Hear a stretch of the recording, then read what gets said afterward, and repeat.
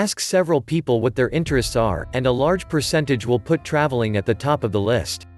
Many people only consider traveling with someone else, and wouldn't dream of traveling alone. But for others, traveling alone is a source of pride and great joy. Here are some of the pros and cons of traveling alone. Pro: getting to choose all details of the trip. Nothing beats the feeling of being able to perfectly construct the vacation of your dreams.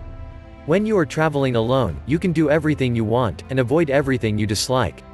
This is especially helpful when you have a limited amount of time and money. Vacationing with a friend can mean a lot of compromising, and spending time and money on things you have no interest in. Travel alone for the ultimate, self-focused time of exploration and adventure. Con: safety risks.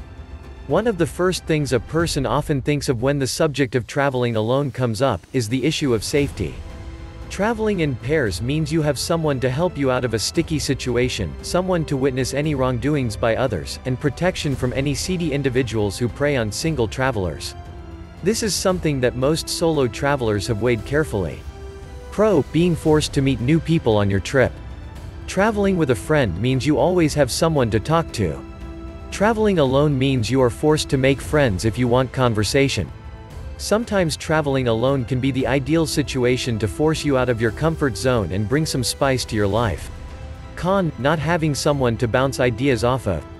Traveling requires a lot of planning and thought. Traveling alone means that you are the only one who has enough invested in the trip to want to spend a significant amount of time planning. When you are in the middle of your trip, having a travel buddy means that you can discuss any big decisions before taking any action. Pro: having a complete break from everyday life. Traveling alone means you will have a chance to completely rest from the daily drama that everyday life can bring. When you take a friend along, it is impossible to entirely leave this behind. If your friend is bringing up a topic you wanted to avoid, or insisting on giving constant updates regarding everyone's social media posts, their companionship can become old very fast. Con: no cost sharing. When it comes to hotel rooms and the like, traveling in groups can lessen the cost. When you travel alone, certain situations mean that you will be paying almost double what you would if you took a travel companion along. Take this extra financial cost into consideration when you are deciding whether to travel alone or with others. Pro: learning more about yourself.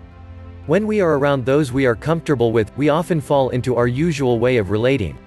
Traveling alone forces you to learn about yourself. Instead of asking your friend what they want to do next, you will be forced to think about what you truly want to do.